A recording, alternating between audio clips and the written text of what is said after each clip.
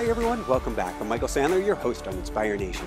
If you've ever wanted to get unstuck, move past depression, or achieve great things like the ancients and the gods, then do we have the Miracle Club show for you. Today I'll be talking with Mitch Horowitz, a leader in the New Thought movement, Penn Award-winning historian, the author of Occult America and One Simple Idea, and the author of a must-read book that just keeps getting better and better over time, The Miracle Club. And that's just what I want to talk with him about today, about awakening your mental giant slumbering within. That, plus we'll talk about Think and Grow Rich, getting unstuck, depression in the New Age, the symbolic power of the ancients, and what in the world November 23rd has to do with anything.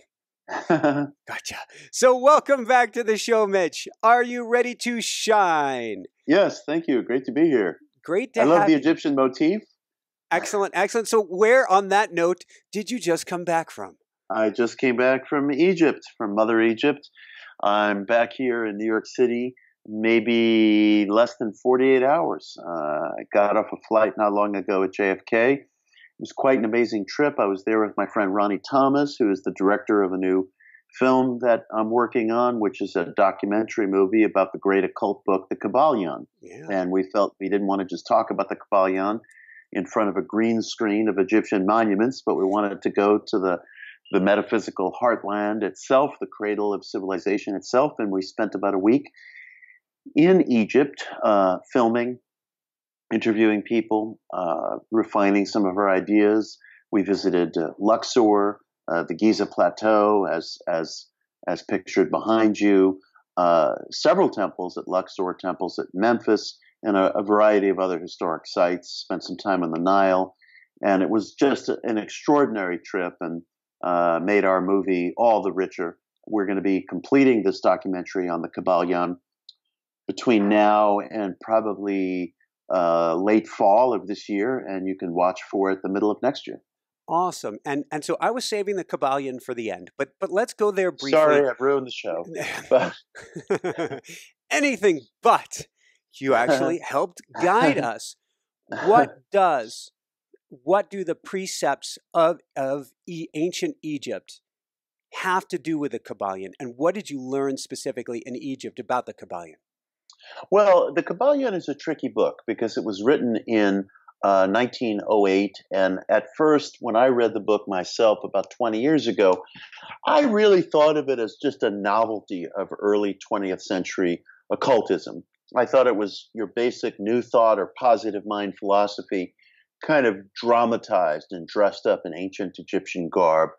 But a few years ago, I came to a whole new appreciation of the book, and I came to feel that the book is a great deal more than that, and that I, like many people, underestimated it. It is a retention, the Kyballion, of certain late ancient Greek Egyptian ideas.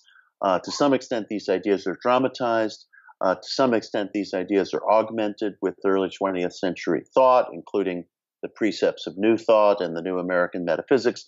But to a very great degree, there are ideas in that book that are echoes of authentic Hermetic ideas from the city of Alexandria in the decades immediately following the death of Christ, where you had a kind of melding of Egyptian and Greek culture.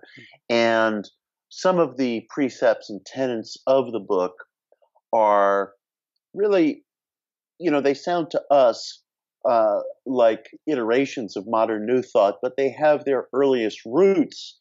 They have their earliest roots in late Egyptian thought. And as such, the Kyballion is a very precious thread to antiquity. And the trip to Egypt helped confirm that for us. Can you share with us one or two precepts from it? Oh, sure. One of the core ideas in the Kyballion is that life is composed of these sliding scales of polarity. There's no absolute good or absolute evil, just as there's no absolute hot and absolute cold, but everything is part of a sliding scale that tends to rhythmically slide back and forth. And you'll see, for example, encrypted within any number of Egyptian monuments and bas reliefs, this idea of uniting polarities. I came across one bas relief that I was very touched by, which you'll see in the movie, which shows the god Set, who is sometimes thought of as the god of the underworld, being united with Horus, his nephew, who is sometimes seen as the god of life. And these two are sometimes depicted as enemies in myth, and yet they are dramatized, demonstrated as two opposite polarities, two necessary complements that are being and can be drawn together. And when we're able to avoid this persistent sliding back and forth between extremes, psychologically speaking, we might experience that as mood swings, as I do, as many people of an artistic temperament do. When we can avoid that sliding scale of extremes, we can strengthen our concentration, our causative abilities, the creative abilities and potentials of our mind.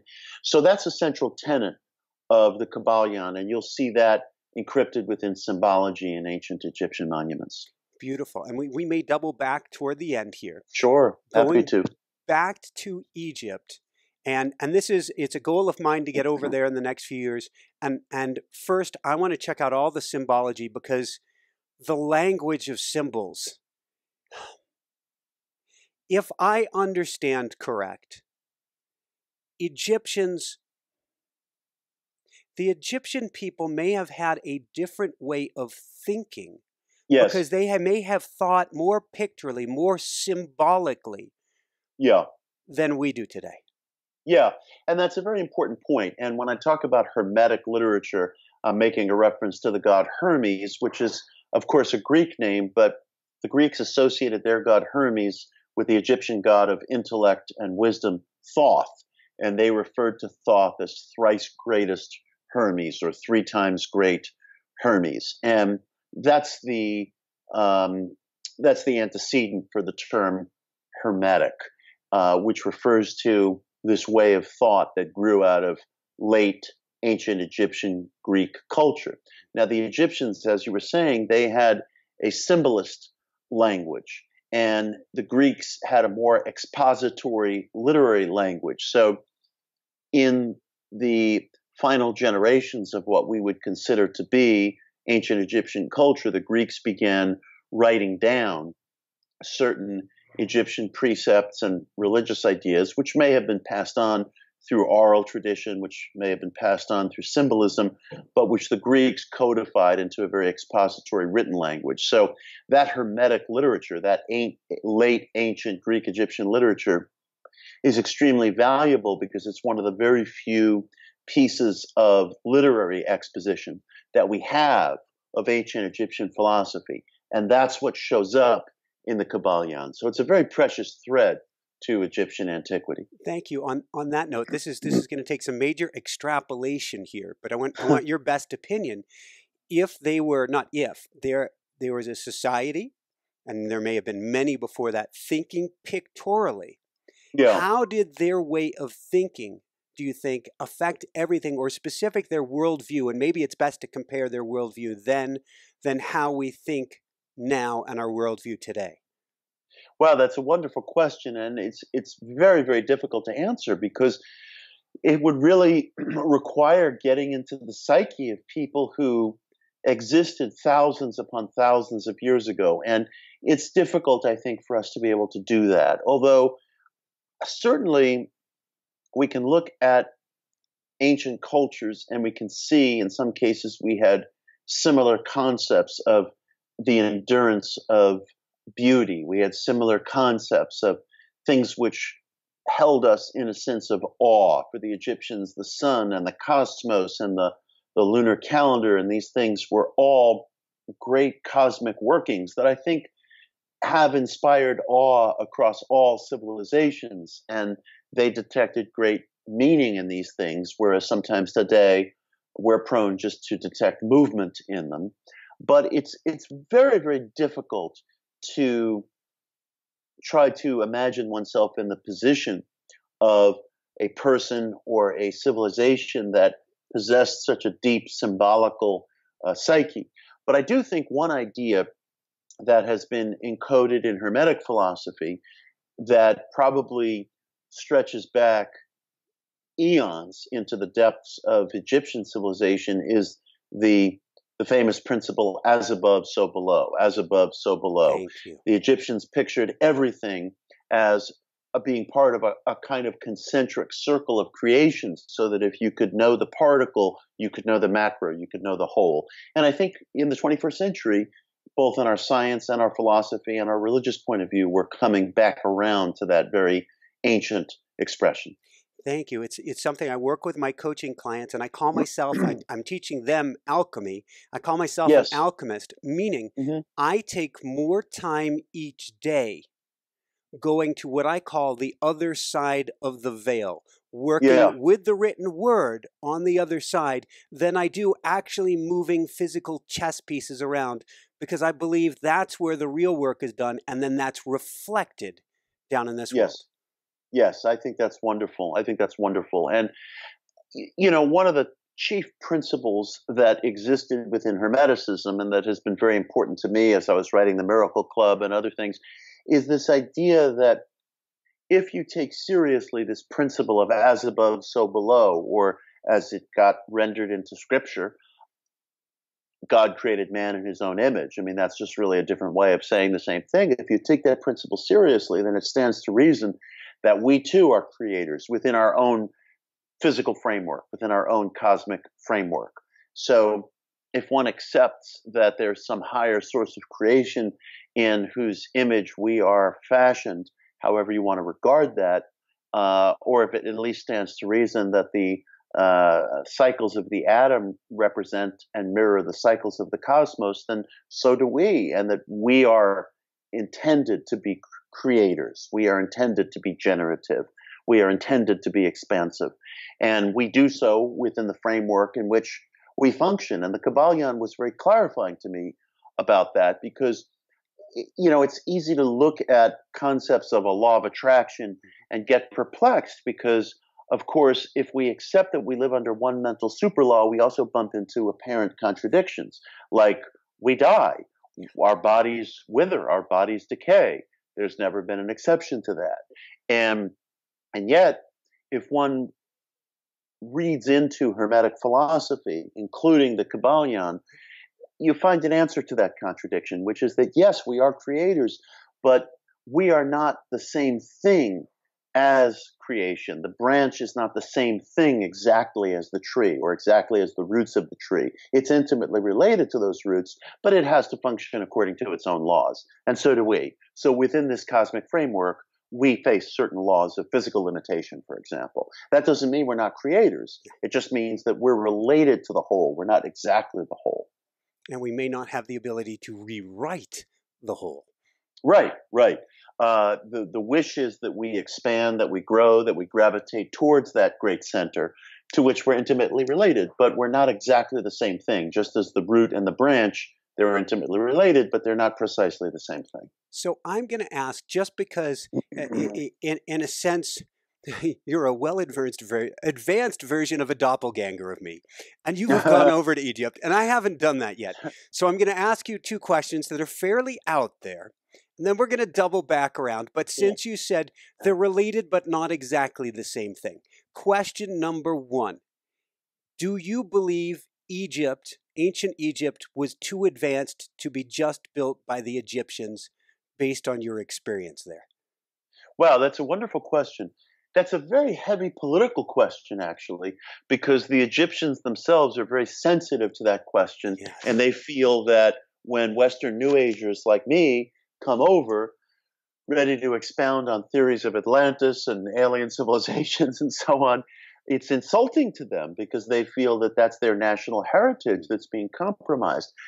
I would say that ancient Egypt, just as the Native American culture here on our own continent, was profoundly advanced in ways that we can't understand, had a deeper knowledge of nature that we can understand. And I don't think, even if one entertains theories of there being a timeline of ancient Egypt that's much, much older than the traditional timeline, and I take that concept very, very seriously. The independent Egyptologists John Anthony West and Robert Schoch. West was a friend. Schoch has been a friend. I haven't been in touch with him for years, but I take seriously their theories that the oldest portions of the Sphinx suggest water damage that would reset the timeline to a much earlier place. None of that requires depriving the Egyptian people, depriving the ancient Egyptian people of their place as progenitors of civilization. To say that the timeline is older than what we know, or to say that there is a civilization that's older than what we have taken account of according to the traditional order of things, doesn't mean that those people were not there in northern Africa, that our ancient forebears and that the gatekeepers of civilization were not ancient Egyptian. Of course, indeed they were. Now, as far as the ancient astronaut theory and that kind of thing, it's not something I've ever studied. I don't have any opinion about it. But I think that none of these explorations make it necessary to deprive the Egyptian people themselves of their place as the progenitors of civilization. It just might be older than we have understood. Very, very, very well put. We'll leave that alone for now. And I want to talk about A, what you found most interesting, and B, this kind of goes along the same line. I'm guessing you're sensitive to energy as well, or at least you want to feel things out. What felt the most interesting to you? I had the opportunity to meditate in a temple to the god Sekhmet, who is the goddess of power, who was kind of the right hand of Osiris in exercising power. Which is interesting. I got to pause you because you have a thing for power. You have written about power. Yes. Yes. This is an area that some people feel borders on the heretical, but my spiritual search is a search for power. And I think truly, if we're not embarrassed by those terms, all of us are engaged in that search. Whether it's thy will be done or whether it's my will be done, we are looking for ways to open ourselves up as vessels of power. Some people will say truth. I say power. I think truly and in my heart, without any self-censorship, that's my search. That's what I'm engaged in. I think that's true of all of us. It's certainly true of me. So some guides told me that if you go to the vast temple complex at Luxor, the Temple of Karnak specifically, you will find off the beaten path, quite literally, a locked temple to Sekhmet. And outside this locked temple are a soldier with an automatic machine gun and basically a guide, a robed guide who works probably for the Ministry of Antiquities. And it's locked. No one is allowed in. And money makes the world go round, whether we like it or not. And you have to pay these guys, the soldier and the guide, and they will let you in if they're in a good mood and they like the looks of you. And by liking the looks of you, you should probably approach with a certain degree of humility and honor. So Ronnie and I were led to this rather isolated area of the Temple of Karnak, and we did pay the soldier and the guide to allow us in. And I said a very special and very deep prayer to Sekhmet, and that was very, very meaningful to me. It felt powerful. It felt good. It felt right. I also was in a very isolated part of a burial chamber at the temple, at a temple at the Valley of the Kings, and which is also in Luxor. And I was able to touch a bas relief of a ceremonial bull, which was very meaningful to me. And the god Sept, who is sometimes thought of as the god of the underworld, but who perhaps more accurately could be described as the god of storms and the god of the desert.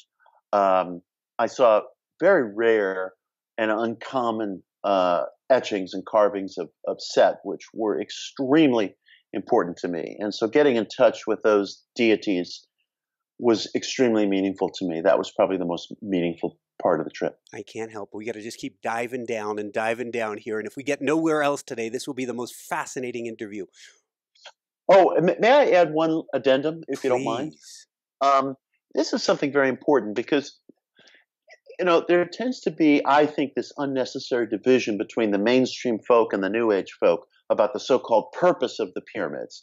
And the way that this false binary division is framed very often is that the mainstream folk will say the pyramids were nothing but burial chambers. Nothing but is a favorite expression.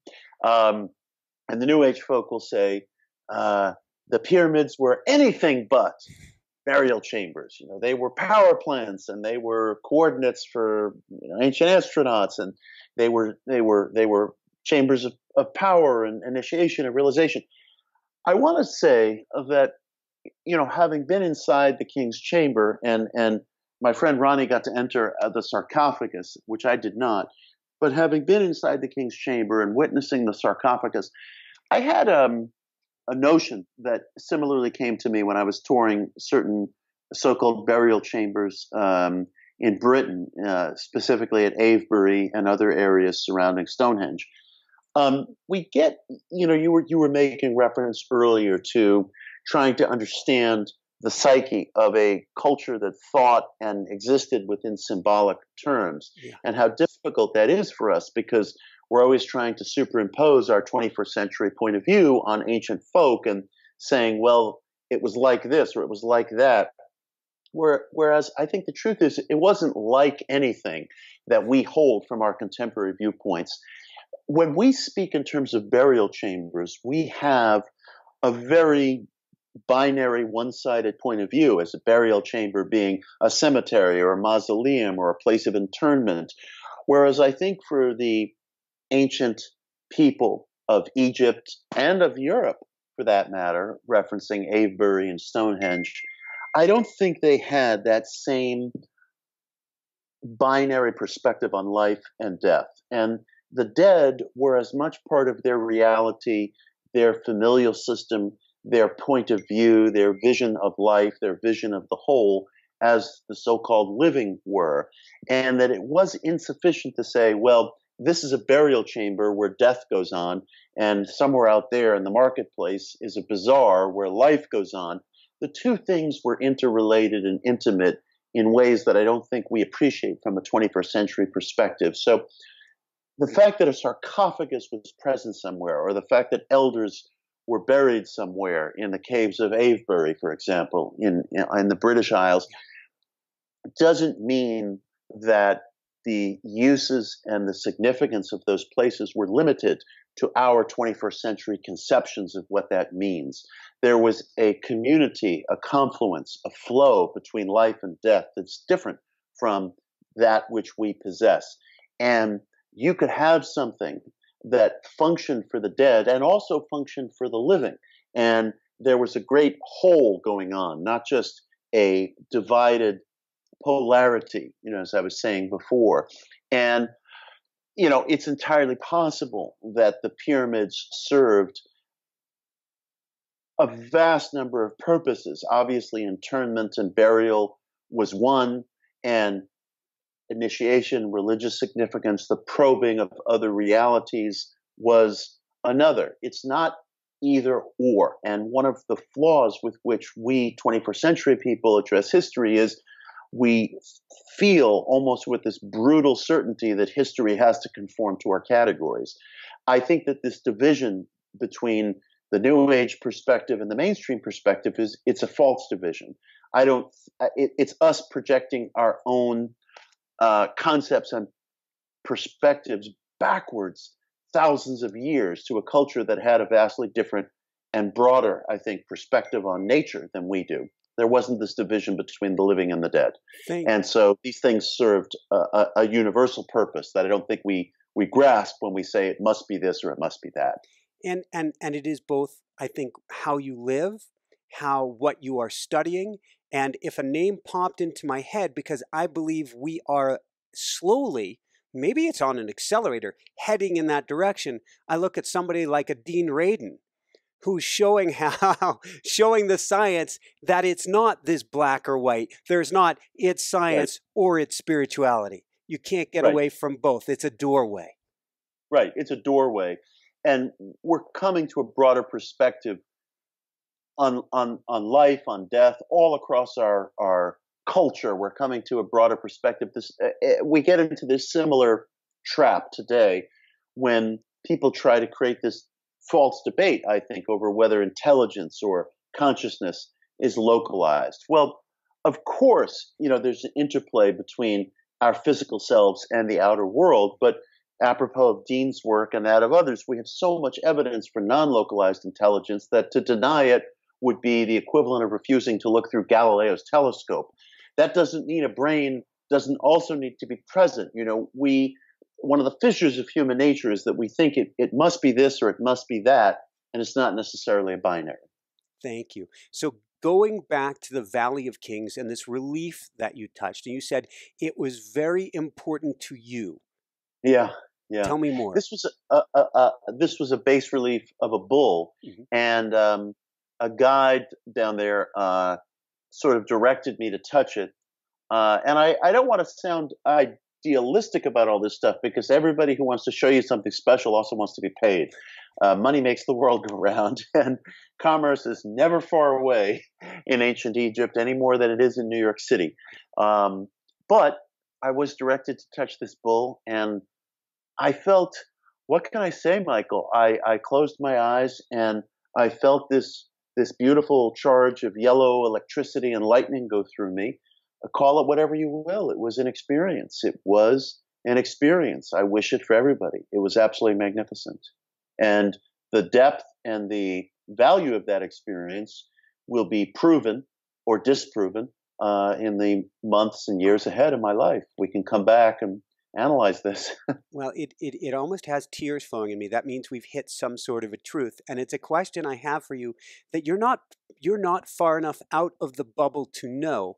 But I know if I pictured gears turning inside of you, this trip, something went ka-dunk. I think so. I think so. It was a wonderful trip. I also want to say that it was a tough trip too in some ways, because the fact is, I love Egypt and I love the Egyptian people. There's also a great deal of poverty there. And I have walked through developing cultures. I have walked through poor cities and poor cultures. And this one was particularly tough. The street scenes outside the monuments are marked by a great deal of poverty. And people, when they see a European face or an American face, they come at you, and they will sometimes come at you physically. I mean, I had people, touching me in ways that were very invasive, and a kid tried to take a bracelet off my hand. Somebody tried to take my scarf, from me, and you do feel physically invaded. And I not by everybody, but I have to say I'd be committing self-censorship or a sin of omission if I didn't say that because we weren't part of your standard tour package, it was also very, very challenging and at times physically intimidating and exhausting to be in a situation where, I'm a person from a very wealthy first world culture encountering folk who, and I'm not insensitive to it, who live in a culture that has been marked and marred by poverty, some of which is a legacy of colonialism that comes from the very part of the world that I comfortably live in. And there were times where it could be physically challenging, physically intimidating, and it was tough. It was tough. And we chose to do it that way. We chose not to go with a standard tour package, although you almost certainly have to have a guide when you go to the monuments, because it's very hard to navigate them without such a guide. And so physically and emotionally, it can also be exhausting and it can be tough. And I say that with a deep love for Egypt and the Egyptian people. And I'm nodding my head because the closest I've come is an unguided trip through Morocco many years ago. Imagine that's similar. Yeah. And like going into the Medina, this ancient part of the city that's 5,000, if not many more thousand years of age. And everybody understandably wants something from you because what you have as a day's wage is a year or a decade of Absolutely theirs. true. Absolutely true. It's very hard for us to grasp the scale of difference in wealth between Western Europe, North America, and North Africa, and it's very, very serious. So one just has to be prepared for that. And if one can't deal with those contradictions, you're going on the wrong trip. But if you can deal with it, you're going to be in for a little bit of emotional and physical exhaustion. But you have to be educated about this. Thank you. So let's go from there. We might double back to Egypt because I don't think I can get enough of it. However, I wanted to talk today about awakening the mental giant slumbering within. Uh-huh. All right. I'm all for it. What can you tell us about Anthony Norval? And since so many people are struggling there, so many people are struggling listening to the show, how do we move past a tendency to minimize ourselves? Oh, that's wonderful. That's wonderful. Anthony Norval was a popular writer in the occult and various mystical topics. And he lived and worked from the 1950s through the 1980s. And he wrote a book, a very good book, that has been underappreciated called The $1 Million Secret Hidden in Your Mind. And he had a gift for a turn of a phrase. He had a gift for attractive magnetic titles. And when I first read this book, I thought, oh boy, this is just going to be some piece of metaphysical salesmanship. But to my pleasant surprise, I highly recommend the book.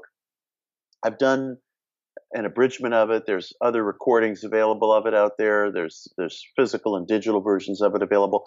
It really is a very thoughtful, heartfelt book about using your mental prowess, using your untapped mental powers to guide yourself into a new kind of existence. And he hits upon a lot of things that I think are quite noble and good in the book. One of the things he talks about is, and I think a lot of your listeners and viewers will relate to this, it's the importance of not getting caught up in relationships and expectations that belong to the old neighborhood, so to speak. And he talks about how people you grew up with, family members, friends, even workmates from your earliest jobs, may be people who actually bring out the very worst habits in you, who bring out the worst traits of competitiveness, the worst insecurities, the worst kinds of hostilities or prejudices. And he talks about the importance of really being willing to make a clean break with your past. And that's something that I endorse, and I've always wholeheartedly endorsed. I think it's very, very important. And in fact, one of the great gifts that we've been given in the first world, which I think a lot of people envy and which we overlook, is that there is this capacity to remake yourself beyond the economic and familial ties of your background. And that's one of the things that Norval talks about in The $1 Million Secret. And I think he did that. And I think probably a lot of people who watch shows like yours are very attuned to that and very sensitive to that. And I do believe that, and I think our brothers and sisters in the developing world often don't have this opportunity, and we owe it to ourselves to appreciate this opportunity within our own lives. We do have mobility geographically, economically, and even in terms of how we define ourselves. I mean, I think that everything that's going on with transgender politics today is wonderful because it gives people a language to define themselves that maybe wasn't possessed by an earlier generation. And we should treasure these things and value them and use them. And I want to say that I address this directly to the viewer, to the listener. If you feel you're in a situation where you agonize over family holidays, Thanksgiving, Christmas, Passover, whatever it is, and you feel that your family lays heat on you that's unfair, or that your so-called friends do that, or your coworkers do that, you must remember that you are possessed of the ability, both within and without, to chart a completely new path. And there's so much power in that. There's so much power in that. Never neglect it. Never neglect it. Thank you, thank you. And we're going to go from there and talk about the subconscious mind in a second. I just had a hit, and it's completely off topic or on topic. I tripped across a book. I think it was a coaching client who turned me on to it a few weeks ago. I haven't gotten a hold of it yet, but I said, if anybody can point me in the right direction, it's Mitch. The Red Book by Carl Jung. Oh, well, I have to tell you, I have not read the Red Book yet, and I know it's been out there in the culture for a few years now. I do think it's quite evident that there's a revolution in Jung studies going on. I realize that there are now popular editions coming out of the notebooks in which Jung first constructed what we call the Red Book. And I've been told by people whose opinions I really respect that as these notebooks come out, we're going to have a whole revolutionized view of Jung. But I'm just a bystander. I have not read the Red Book yet. There is an edition published in a smaller trim size that I very deeply want to read and intend to read. There was a scholar named Lance Morrow, who I had the opportunity to spend some time with at Rice University last spring, where there was a conference on American spirituality and Gnosticism. And Lance, I think he's probably today's greatest independent scholar on Jung. And if you put his name into Google with Jung's, you'll find his website, which I think is called Lumen. And Lance has written some very important, accessible, but deeply esoteric expository essays on Jung. And for people who want to get into the Red Book, I recommend starting there. Lance, my getting to know Lance was sort of a starting point for me, which I now have to follow up on. Excellent. And my gears are turning as to let's get Lance on the show ASAP. Oh, he's a trip. He's an encyclopedia. Awesome. Subconscious is so important. That's it. Mm-hmm. That's such a almost silly statement. It's running the show. The show. Yeah. One of the things from Norval, your subconscious mind will give you valuable ideas, but if you do not write them down, they leave suddenly, and it's difficult to recall them again. Yes. It's profoundly important when these flashes of inspiration, call them whatever you will, appear in the mind. It's profoundly important to act on these things in some way, whether writing them down or whether doing the thing immediately that you're impelled to do. I have written some of my finest essays, some of my very, very finest essays in the impulse of a moment. And I know that for some people, work or household obligations make it impossible to just drop everything and do that. But if you can't drop everything and do that, and I understand that, take down some notes quickly. Don't lose that golden thread. David Lynch was saying that there was a book that deeply inspired him. It was by a French-American painter. He lived in New York here for a while. It was called The Artistic Life. The name is escaping me. It was Henri something. Anyway, forgive me because it's escaping me, but Lynch was saying that the center point of this book, the center point of The Artistic Life, is that you have to have a setup readily at hand, whether you're a painter, writer, filmmaker, or a financier, whatever you are.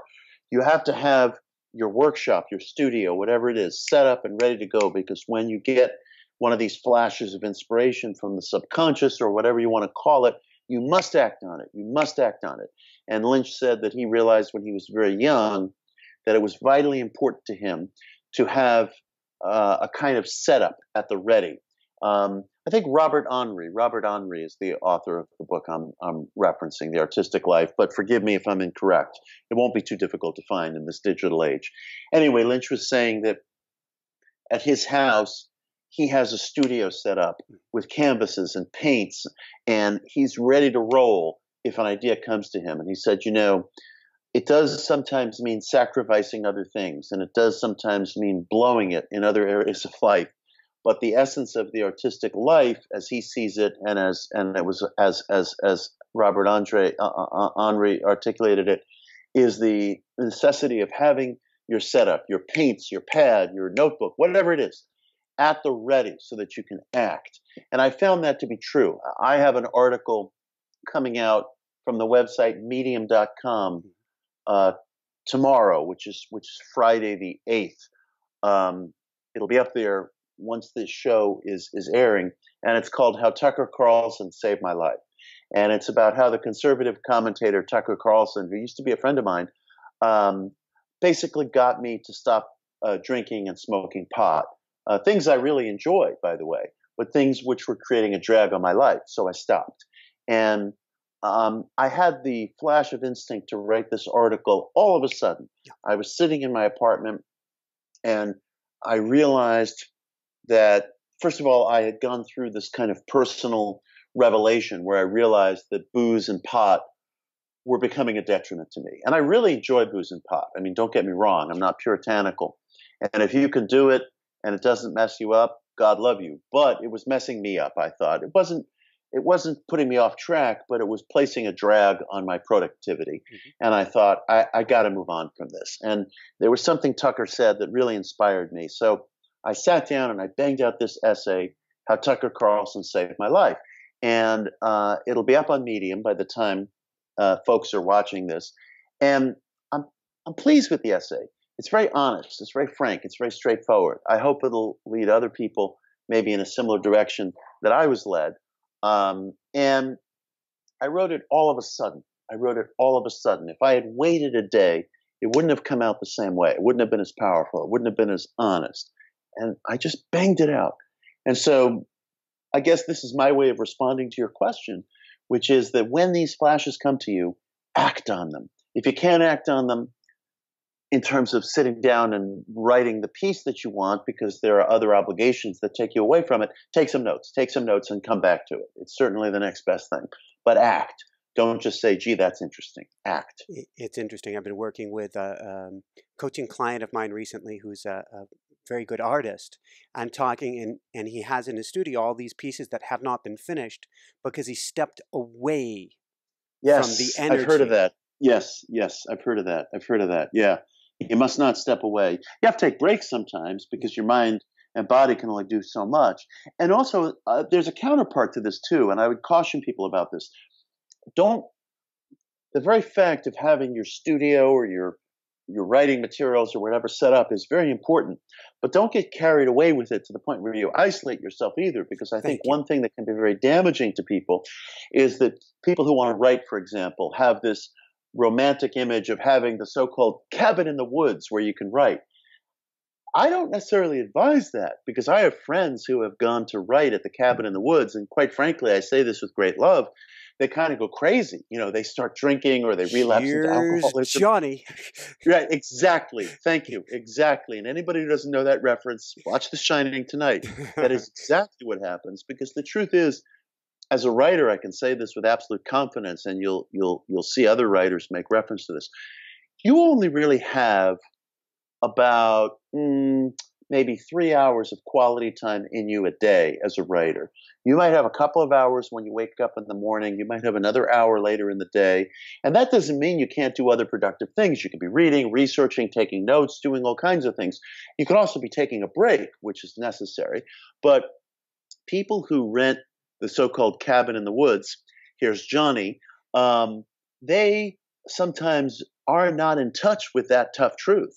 And you wake up at 8 o'clock in the morning, whatever, ready to go. You have your coffee, you sit down, you write your morning pages, and then maybe you go into your project. You're kind of spent by about 11 a.m. and you got a long stretch of day in front of you, and it may be winter. And what are you going to do the rest of the day?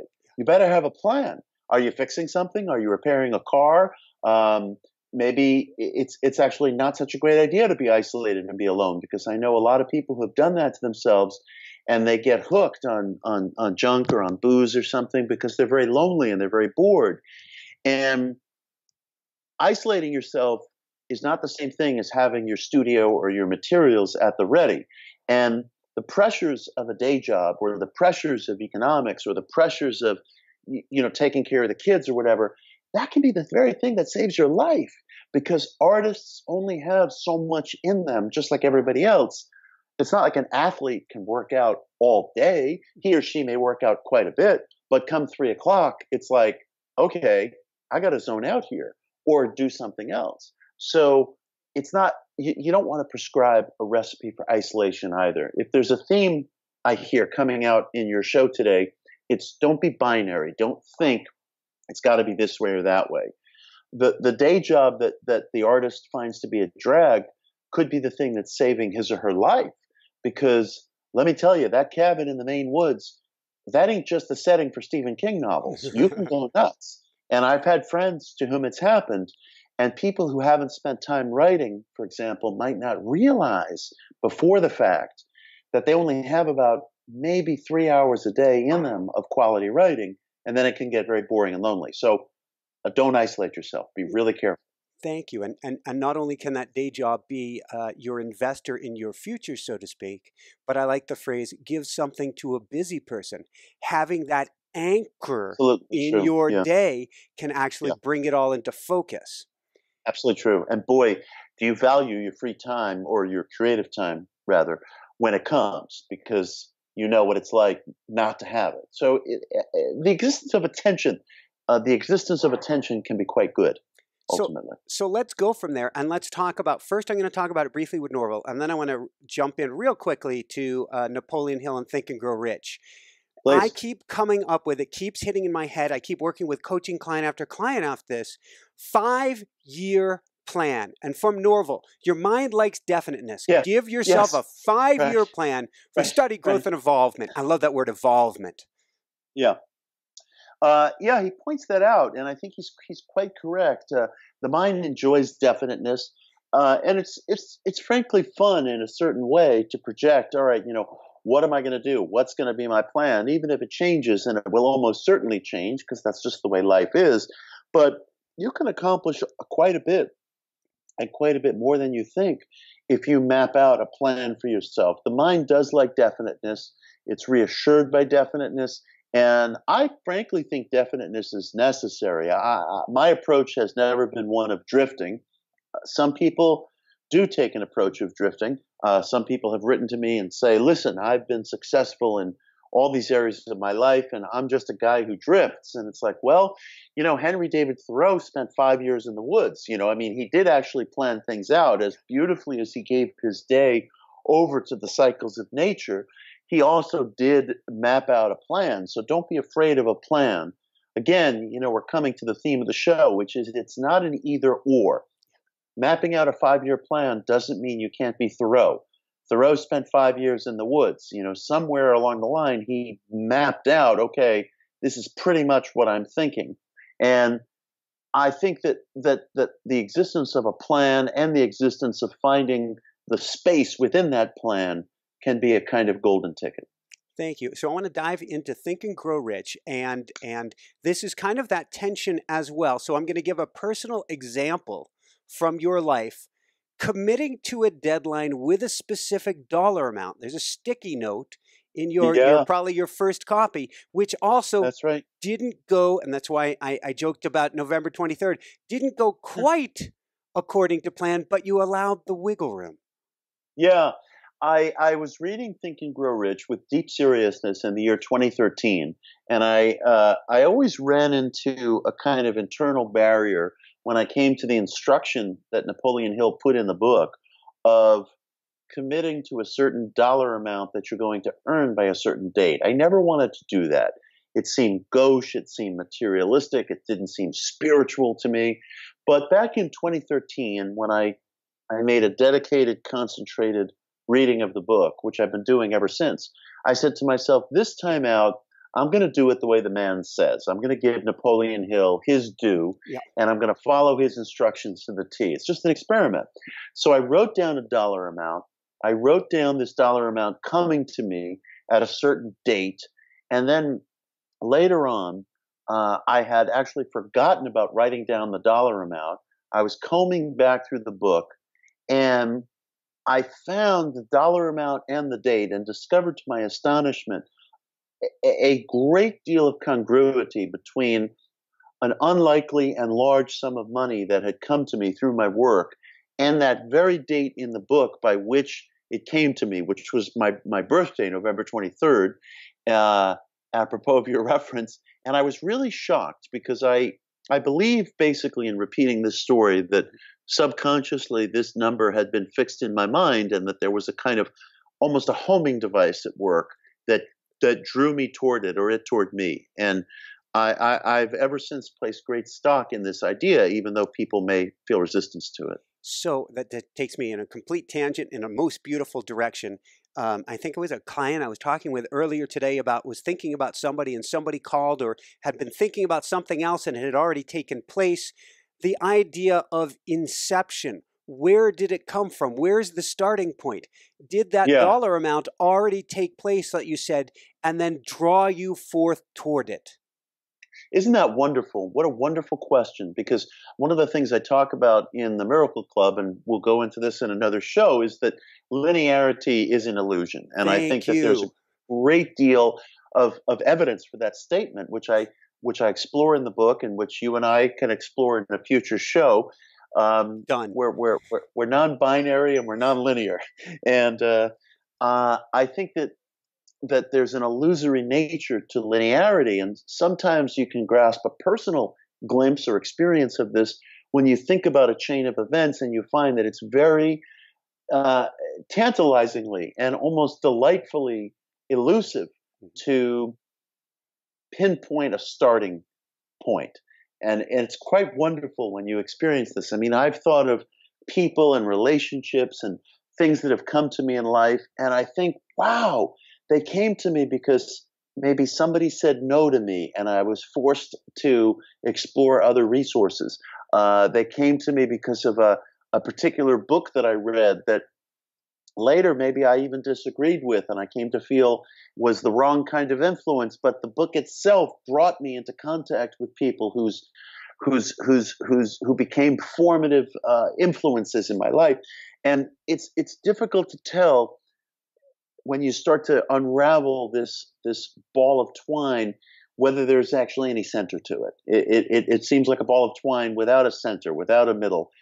It perhaps was all there, and we just needed to enter it at some point, and everything that we decide was past, present, or future existed in one greater whole.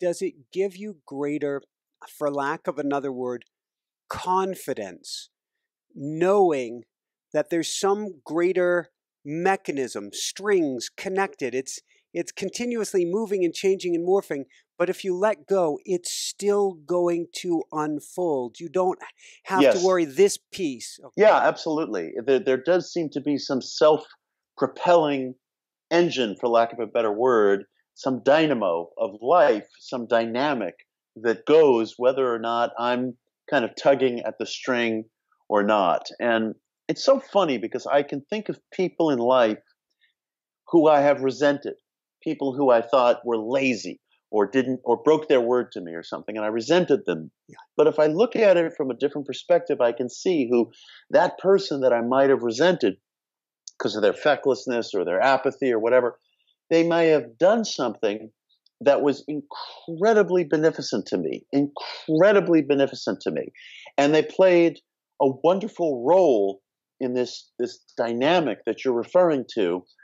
And it feels effortless. It feels effortless. And suddenly my sense of resentment melts away because I think, wow, that person was a wonderful, wonderful connector in some way to something else that has proven tremendously beneficent and helpful to me. Happens all the time.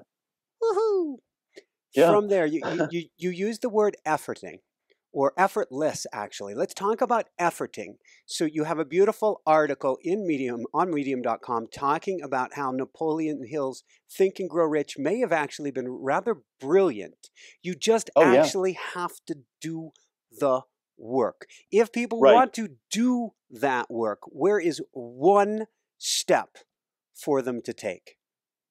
Well, it's funny. When I encounter friends who tell me that they are at a dead end in their life or who have experienced some significant disappointment, I very often give them a copy of Think and Grow Rich with the following stipulation. You must do the exercises in this book as if your life depends upon it. If you do that, things will change. And that is my heartfelt belief.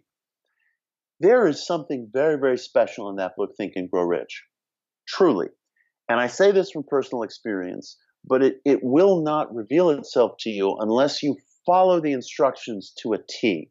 You really have to go in there and allow yourself to be pushed. And when Napoleon Hill tells you to write something down or take a step that you might be hesitant to take, like writing down a sum of money and the date by which you want to earn that sum of money, if that goes against all your instincts, throw out your instincts for the time being. This is what experimentation is. let your instincts go, as I was willing to let my instincts go, and I came into a deepened sense of what was possible. I return to that book all the time.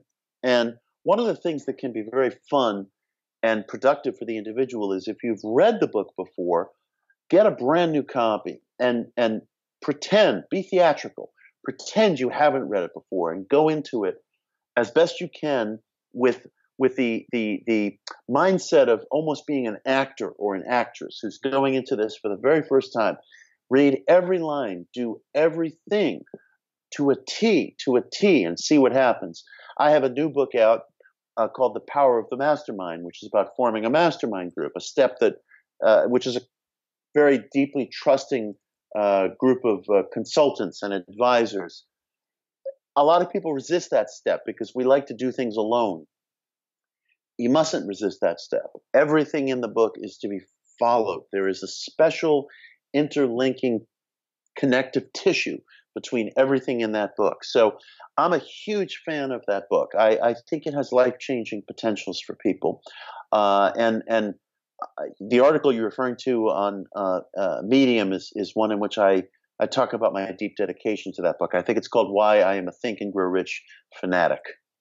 Beautiful. Thank you, thank you, thank you. And I want to check out your book, The Power of the Mastermind. I know that's brand new. That's something that I don't want to say wherever I am on this path, I know that for myself to take that next step, I need a mastermind. We all need a mastermind. In fact, that would bring us back to Norval, something about who we surround ourselves with. Yes, yes. Norval really encourages you to surround yourself with people who bring out the best in you, not in competitive terms, but who you want to model yourself after. It's profoundly important to hang around with people who don't gossip, who don't draw you into kind of shallow competition, who don't draw you into substance abuse, who maybe make references or are educated in ways that you really admire. It's very, very important to gravitate towards those people. Choose your company with the greatest of care. The great Italian novelist Ignazio Silone wrote, "What is basic in life is the choice of one's comrades." There's so much depth in that statement, greater than what may first appear. And Norval really echoes that. It's so important that you don't just fall in with a crowd that brings out your laziest traits. You've got to fall in with a crowd composed of people you want to emulate. Thank you, thank you, thank you. I'm going to ask last words of wisdom. Before I do that, you're so close to the fishbowl that I realize this is just getting an answer in its infancy. Any guess how you have shifted, begun to shift, or how this recent trip may influence your future timeline? Wow, that is a very, very, very heavy question. I know that one of the things that felt important to me making this trip was that I wanted to come into contact with sources of power as they were expressed by one of the primal central civilizations of the human story up to this point. And I dedicated myself, I really, really dedicated myself to an intensity of prayer during that trip. And I believe that prayer is very mysterious insofar as I think prayer works, but it can work at very unexpected times and at very unexpected moments. And I think it's important to be persistent about it. And I was persistent. I was persistent when I was there in my entreaties to these different deities and personified forms of energy that I encountered within the ancient monuments. And I think there's something to be said for an insistent and persistent appeal to higher energies. And we'll see how that plays out in my life. I'm only capturing a piece of what I think was meaningful when I was there, but it was meaningful. And we'll see how that plays out in the future. I can't help but saying this, forgive me, because I see like Jung, the dream world is the waking world is the dream world, and everything has a symbolism to it. So you're talking about prayer and seeing how things will play out. I'm hearing a phone ringing, which is like the answer. Sorry about that. No worries. The answer is calling. The answer is calling you. I love it. That's beautifully put, Michael. The answer is falling while we're talking. Yeah, cool, cool. Excellent. Any last Thank you. words of wisdom you want to share today, Mitch? My words of wisdom are this.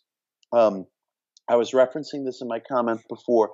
Be persistent. Be persistent. We're told knock and the door will open. We're not told how many times you have to knock. Keep knocking. I believe very, very deeply in persistence. In fact, what is persistence really but a form of faith? And if you have trouble with the term faith, as I sometimes do, just substitute the term persistence or perseverance.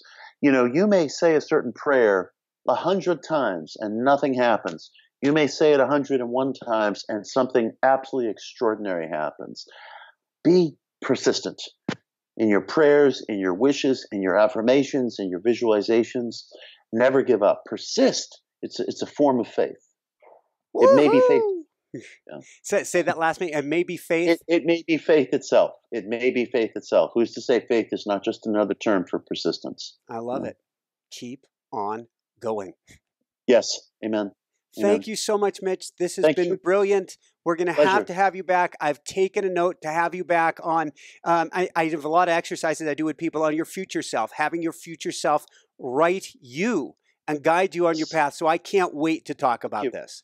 Likewise. I can't wait. Thank you, man. Thank you so much. So for everyone out there, this is Michael Sandler saying, be well, have fun, get the Miracle Club, and begin awakening your slumbering giant from within by being persistent today and shine bright. Woohoo! Right. Thank you so much. Pleasure. Thanks, man. So more soon. I'll come back anytime. We'll talk about nonlinearity. I am looking forward to it. We'll have to do it. My guess is a month or two out, but maybe sooner. There is no time. Right, exactly. Thanks so much for watching. If you enjoyed it, be sure to like below. Also, leave your comments. Have some real fun with it. Subscribe to our channel where you're going to get more great videos, more interviews coming up. And check out our website, inspirenationshow.com. That's where you'll find tips, blogs, information, videos you won't find anywhere else, and useful and helpful resources to really help you kickstart your life and to shine bright. Thanks so much again. Thank you for your support. Like, comment, subscribe. See the website. Thanks so much and have fun. Of course, shine bright. Woohoo!